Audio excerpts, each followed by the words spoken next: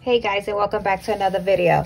So in today's video, I am putting more money towards my emergency fund, and you already know that I'm trying to save up $5,000 by the end of this year. We're gonna do it, keeping our fingers crossed. So you already know we have $440 in here, right? And I'm adding the $10 to add to the 40, which is another 50. So I get to color another box, and I'm excited. You know, hope everyone is doing well.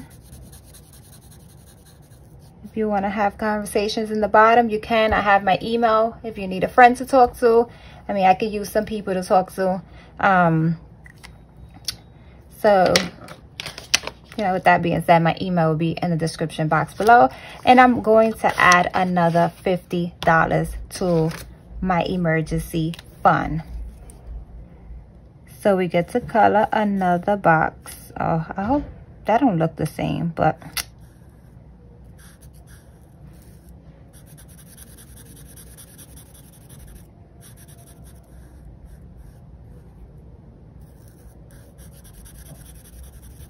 hope everybody's staying home.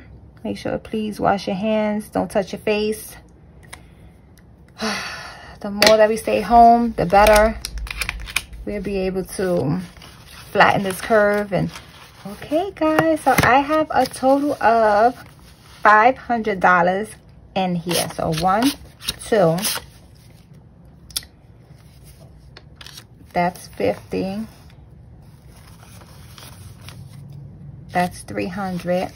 1, 2, 3, 4, 5. 4. 1, 2, 3, 4, 5. That's 5. Guys, I'm trying to get to that $5,000. So I have $500 in my savings fund. So proud of myself.